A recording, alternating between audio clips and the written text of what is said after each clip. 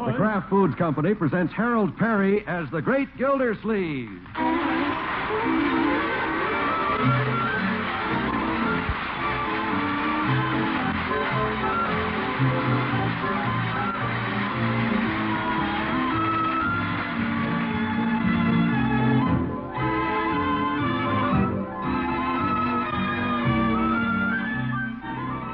The Great Gildersleeve is brought to you by the Kraft Foods Company, makers of Parquet margarine. Millions of women all over America serve Parquet because it tastes so good. Why, Parquet tastes like it should cost twice as much. To market, to get some Parquet. Home again, try it today. You'll like it, you'll love it, like millions who say their favorite margarine is Parkay, Parquet margarine, made by Kraft.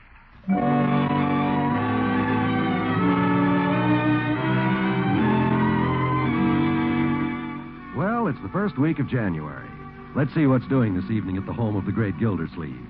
His nephew Leroy is sprawled on the living room floor helping Dick Tracy solve a case. Oh, boy! His pretty niece Marjorie is curled up on the sofa with a movie magazine. Oh, Gregory. And the great man himself is in his study going over his first of the year bills. Oh, brother.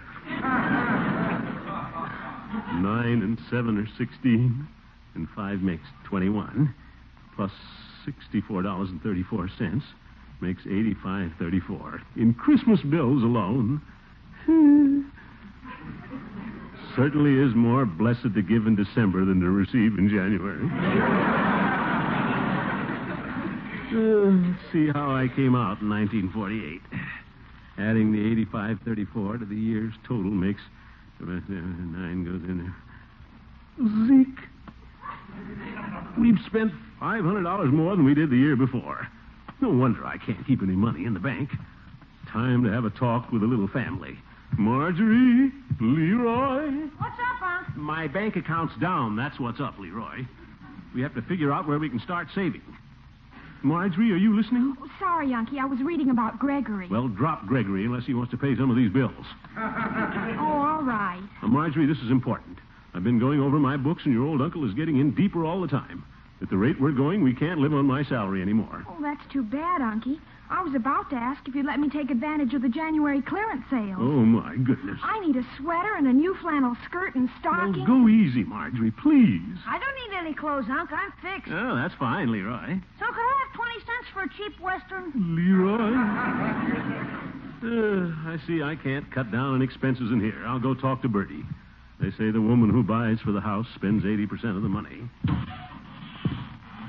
Oh, Bertie. Yes, Miss Gildersleeve? Bertie, I've just been having a little talk with the children about cutting expenses. Oh. You like to sit down, Miss Gildersleeve? No thanks, Bertie. Somebody in this house is spending entirely too much money. Yes, sir. We got to figure out where we can economize.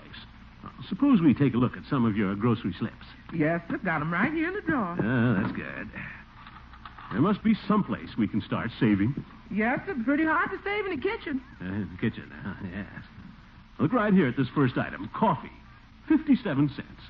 Bertie, perhaps if you'd shop around a bit. Mr. Gildersleeve, I walked my legs off to find it that cheap. Bertie's a good shopper. Oh, yes. Well, let's take another item. 10 cans of grapefruit juice. Bertie, there's an extravagance. Well, little Leroy has to have his citrus. We don't want him to have colds all winter and grow up spindly-legged and no teeth. Yeah, no, of course not, Bertie. We've got to cut down where it's possible.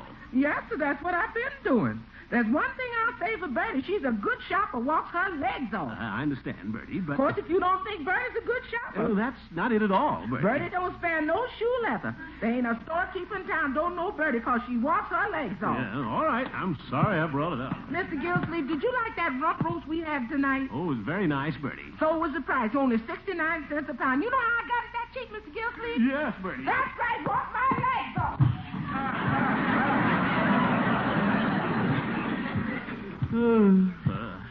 Guess the only way I can save is to give up cigars again.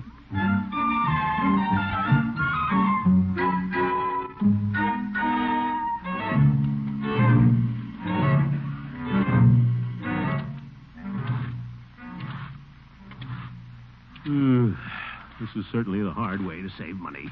Walking through a foot of snow to get downtown.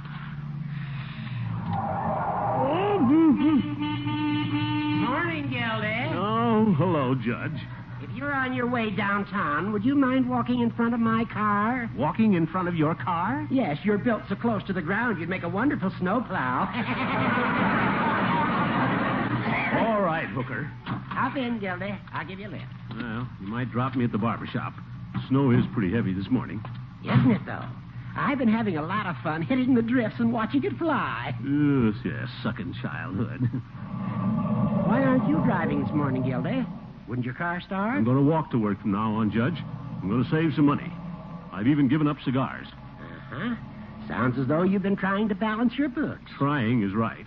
Judge, my salary just doesn't reach anymore. If you can't make ends meet, Gildy, why don't you look for some way to supplement your income? Find a profitable sideline. Sideline? That's easier said than done. You're a man of imagination, Gildy. Think of a way to make money and then do it.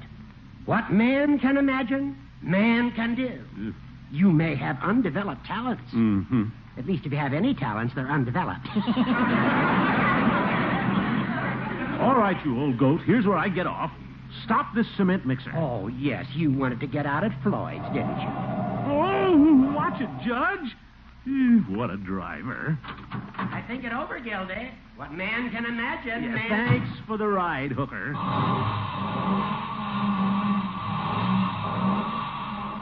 Uh-oh. I seem to be stuck in the snow. Yeah. Gildy, would you mind giving me a little push? Judge, don't you imagine you can get out of there by yourself? What? What man can imagine, man can do. But Gildy! Oh, all right. I hate to see an old man cry.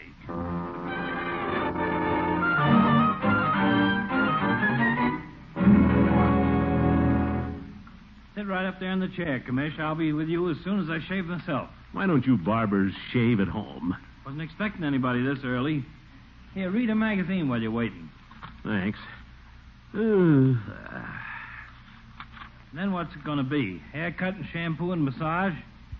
Time for the works, ain't it? Just be a haircut, Floyd. Those extras all cost money. Since when you started pinching pennies, Commish? You always been known as a good spender in a barber shop. Well, I was balancing my books last night, Floyd. Oh, that. It's getting harder and harder to keep my head above water. Getting rough, huh, Commish? Maybe you ought to get a sideline. Take like my wife's sister. She's got chickens in the garage. Please, Floyd. I've just had a lot of bum advice from the judge. Those big ideas for making extra money always fizzle out. Yeah, look at this now. Learn to write. Make big money at home in your spare time. Isn't that ad ridiculous? Would be for me. You, too, may become a successful writer after 13 easy lessons. Yeah? And listen to this. Mrs. Emma Henshaw, housewife, pictured above, sold her first story for $600. What a lot of malarkey. I don't know, Floyd. Look, she's holding up the check. Looks bona fide.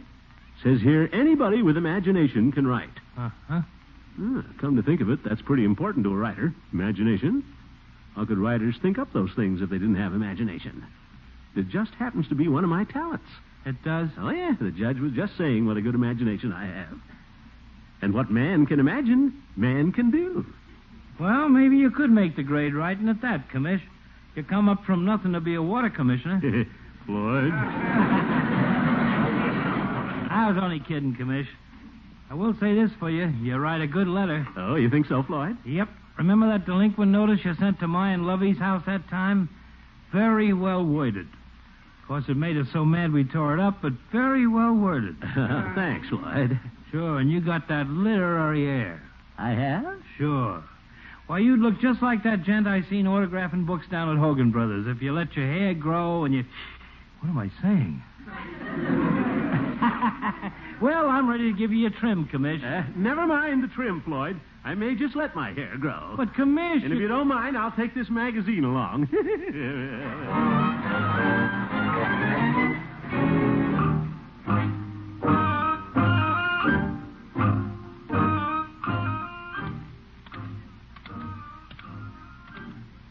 By George, I might just mail this coupon. 13 easy lessons for $25. with constructive criticisms. $600 for a short story, eh? I wonder what they'd pay for a continued story. Hello, Peavy. Hello, Mr. Gildersleeve. What can I do for you today? Peavy, do you have one of those magazines for writers? How's that? You know, the ones that tell you how much they pay for stories. Let's see. I think we do have a magazine here on the stand that deals in such things. Yeah, here it is.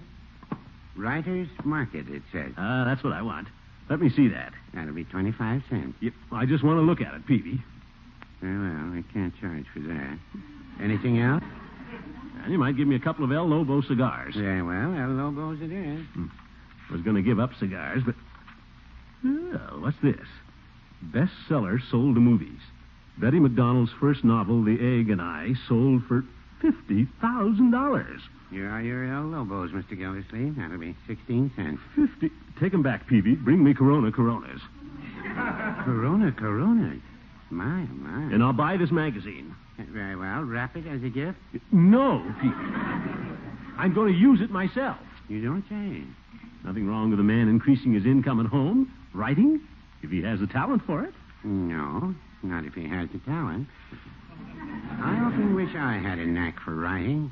By Ned, I've had some experiences that'd make pretty thrilling reading. Oh, that's so, Peavy? I'm here to tell you. Mr. Gildersleeve, if you should ever need material, it just might be you'd like to weave a story around the time Mrs. Peavy and I went to the Grand Canyon. Oh? What happened? Very thrilling sight, Mr. Gildersleeve. Then there was the time the tent show came to town and the romantic lead got sick and couldn't appear. I suppose you took his place. No, the ticket seller did. But I sold the tickets. Oh, for Peavy, if I need any material, I'll take it from my own experience. Very well. I'm sure I've led a much more interesting life than you have. Have you ever seen the Grand Canyon? Well, no, but... Ever sold tickets in a tent show? Well, no, but... Then don't tell me who's had the experience. Peavy, I may write a book about you at that. You are a character. Well, I wouldn't say that.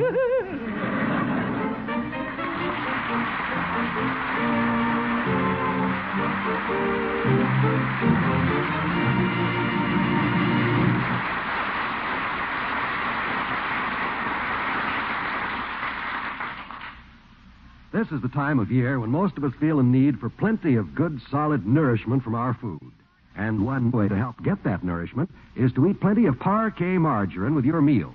Sure is easy because Parquet tastes so good. Well, it's easy in another way, too. With all its nutritional value, plus the 15,000 units of essential vitamin A you get in every pound, Parquet costs only about half as much as the most expensive spreads. Sure, it's easy to buy, but it's even easier to taste is all I'm saying. Well, there's a reason Parquet tastes so good. It's prepared like a rare luxury food from the selected products of American farms. Reasoning ain't as important as tasting, Mr. Wall. You put some Parquet on hot breakfast waffles and you forget all about reasoning. Same way with hot biscuits, buns, and bread. Any way you try it, Parquet tastes like it should cost twice as much. Friends, why not make sure you get the nourishment you need in this delightful way? This winter, buy light, delicately flavored Parquet, the margarine that tastes like it should cost twice as much.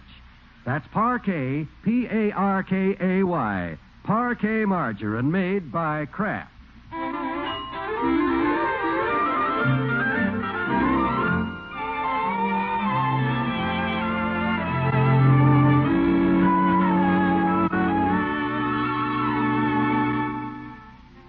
Well, they say necessity is the mother of invention. When the great Gildersleeve figured his income against his outgo for 1948, it seemed necessary to earn more money. A learn-to-write ad in a magazine caught his eye. And, not one to shilly-shally, we find him up bright and early this Saturday morning, eagerly bent upon a literary career. No use waiting for those lessons to arrive. May as well start writing my first story now. Let's see. What'll I write about? Wonder what Mrs. Emma Henshaw wrote about. Say, maybe I should get a set of encyclopedias. I'll bet they're full of ideas.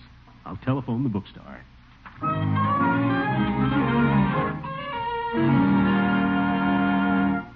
Well, no No use waiting for the encyclopedias to arrive. I can get an idea.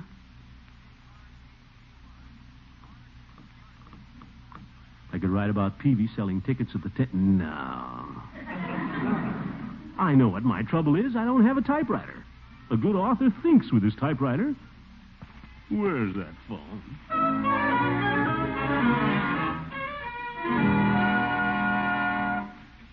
Well, no use waiting for that typewriter. I'll keep busy in longhand. Chapter 1. By Throckmorton P. Gildersleeve. Well, I better stop for a while. Don't want to write myself out the first day.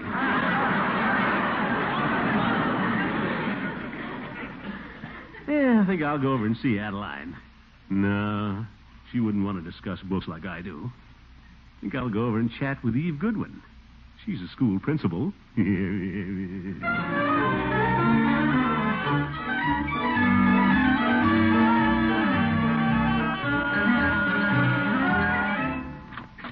Hello, Eve. Why, Throckmorton, what a surprise. Won't you come in? Thank you. It's been such a long time. It's nice to see you. Nice to see you, too. Come into the parlor. Parlor? Oh, thank you. It's a little topsy-turvy, but Saturday seems to be the only time a school teacher has to clean house. Looks fine, Eve. Very bohemian. What? Nothing. You sure I'm not interrupting too much? Oh, of course not, Throckmorton. I'm delighted you came. Sit down. Thanks. Eve, guess what I've been doing? What you've been doing? You'll be surprised. Is something exciting down at the water department? No, Eve. I'm doing a little writing these days. You're writing, Throckmorton? Yep. Oh, an article about the water department? No, a story. Continued type. Well, this is a surprise. What are you writing about? Well, life and things. Throckmorton, you haven't changed a bit. What? Oh, and I think this sudden interest in the finer things is commendable. But, what made you settle on writing? The money. I mean... Of course. But think for a moment. How well are you qualified to become a writer? Qualified? Well, a lot of people without experience sell their first story, Eve. And I can write as well as them. They, Throckmorton. They? I'll grant there are some isolated success stories, but on the whole, writing is very hard and disappointing work. Oh, I'm willing to work. I know you are. But a writer must read good books, study and exchange ideas with well-informed people. Well, that's why I came over. Well, thank you, Throckmorton, but that's not quite what I had in mind. For instance, have you attended any meetings of our literary club on Saturday evenings? Oh, no, that's Jolly Boys' night. Mm-hmm. Well, it so happens there's an important writer in Summerfield now, a Mr. Clement. There is? Mm-hmm. He's going to lecture to our club this evening. By George, Eve, that's wonderful. You'll attend the lecture? You bet. I'd like to meet this Clement fellow. Say, maybe I should invite him over to my house for tea. Yeah, I might learn a few angles. Well, That's it, Eve. I'll give a tea.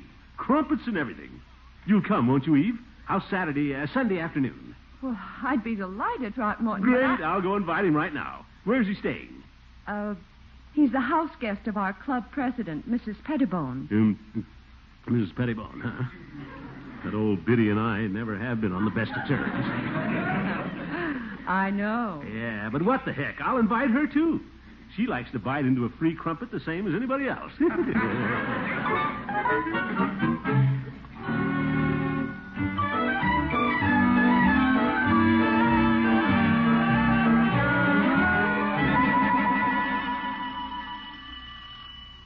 Here she comes. I can see her through the little window. What a strut that Mrs. Pettibone has.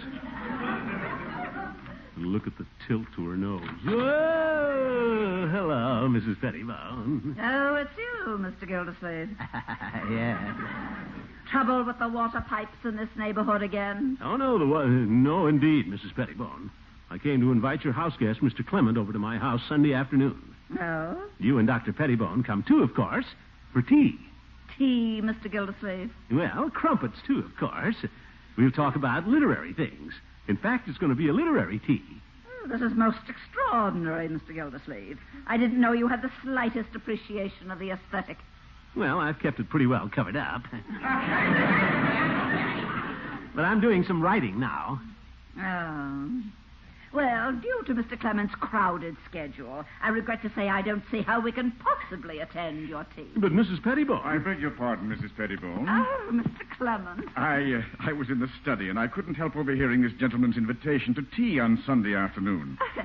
Will you see Mr. Clement? I don't believe I've met Mr. Throckmorton P. Gildersleeve. How do you do, Mr. Gildersleeve? Writer, you say? Well, just getting started. I'm city water commissioner on the side. I see. Mrs. Pettibone, I believe with a little juggling of commitments, I can attend Commissioner Gildersleeve's tea. You can? Well, great. Sorry you and the doctor can't come, Mrs. Pettibone. Oh, we'd be delighted. Yeah, I was afraid of that. I'm overjoyed that you wish to attend, Mr. Clement, because Mr. Gildersleeve is one of our favorite people. Oh, yeah. Splendid. What is the hour, Mr. Gildersleeve? Well, it's now 10 minutes past... Oh. You mean for Sunday? Well, shall we say 4 o'clock? Very fashionable hour. Then until Sunday at 4. Good day, Mr. Gildersleeve. Yeah, good day, Mr. Clement. Good day, Mr. Gildersleeve. Mrs. Pettibone. Yes? Yeah.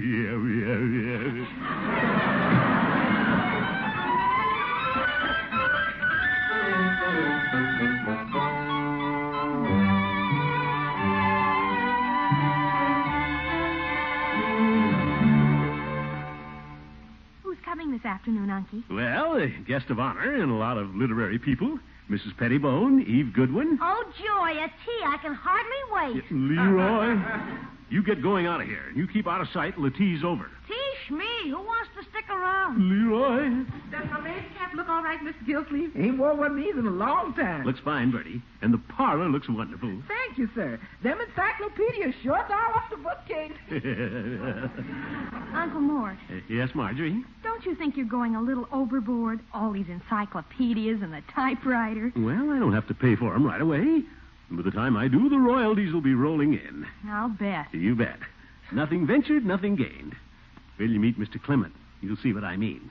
He became a successful writer, and now he just tours the world lecturing to women. Well, if that's what you want. Wouldn't be bad. I'll get it. Yeah, I'll get it, Bertie. It's just the judge. Hello, Gildy. Well, come on in, Judge. The reason I invited you... I know. You wanted dignity, culture, and brains at your tea party. Oh? Did you bring somebody with you, Horace? Touche. Gildy, I wish to extend my compliments and best wishes upon your new endeavor. Well, thank you, Judge. Here, have a cigar. A Corona. Well, I thought you gave up cigars the other day to save money. That was the other day, Judge. Oh, and Bertie, you get it this time. It's they. I'm coming. A cap on straight, Miss Gildersleeve. Yes, Bertie. Come on, Judge. Let's start talking about something. Grab an encyclopedia.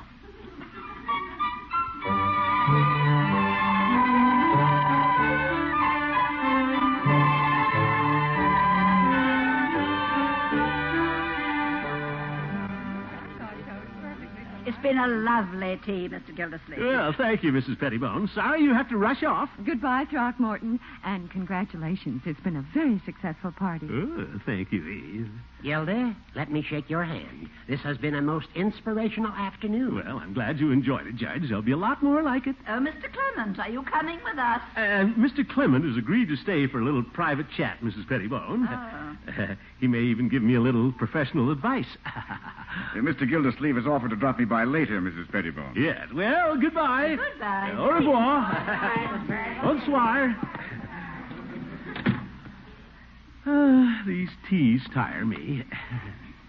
Well, Mr. Clement, shall we go into my study? Very well, Mr. Gildersleeve. You know, I appreciate your coming over to my house for tea, Mr. Clement. I was very anxious to come. Oh, I'm honored. Care to sit down? Take the stuffed chair. Thank you. I'll take this one by the typewriter. Nice cane you carry there. Is the head real gold? Well, Yeah. Nice, expensive-looking suit you're wearing, too. English tweed? Yes, it is. Mm-hmm. Herringbone. It's easy to tell that you've written quite a few books in your time, Mr. Clement. And quite a few. Yeah. Well, I'll lay my cards on the table, Mr. Clement.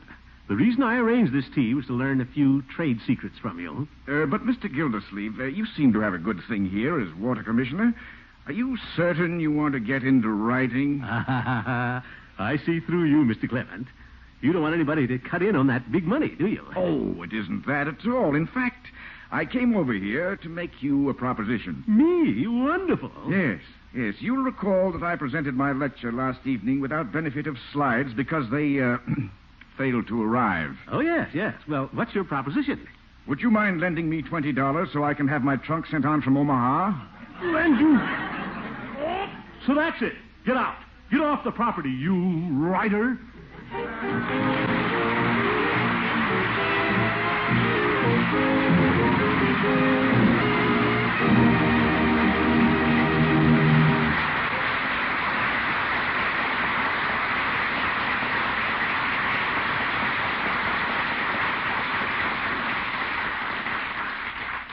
The real test of a good meal is its flavor, of course.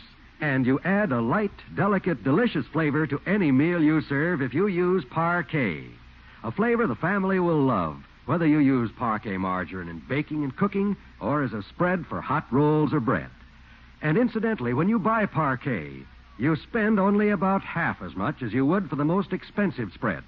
Think of it. Half as much for this fine, nourishing margarine that tastes like a rare luxury food. Why not ask for Parquet tomorrow? Parkay, Parquet margarine made by Kraft. This January, serve the spread that tastes like it should cost twice as much.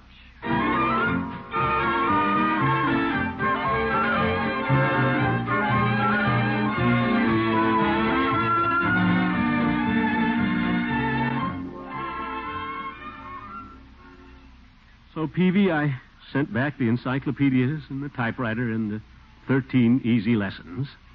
There's no money in this writing game. No, I wouldn't say that. Huh? What's this, Peavy? You remember my little tent show experience you didn't think was worth writing about? Take a look at this. What? A check for $36. Don't tell me there's no money in this writing game. Oh, my goodness. Say, Peavy, how about coming over to my house some evening for tea and discussion? Good night, folks.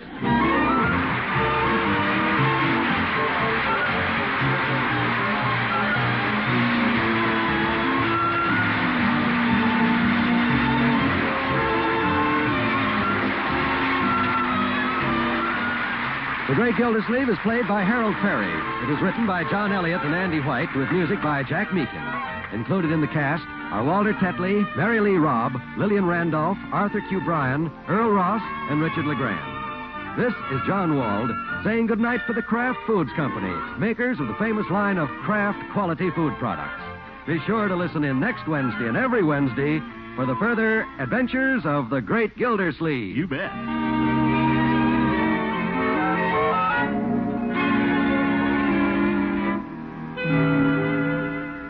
Say, are you a cheese lover from away back?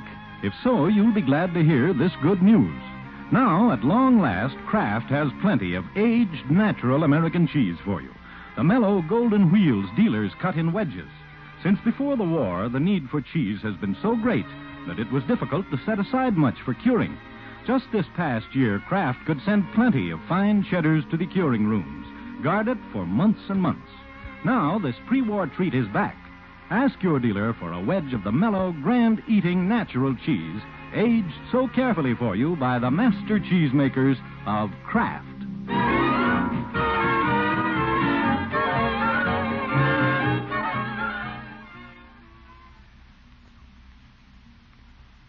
This is NBC, the national broadcasting company.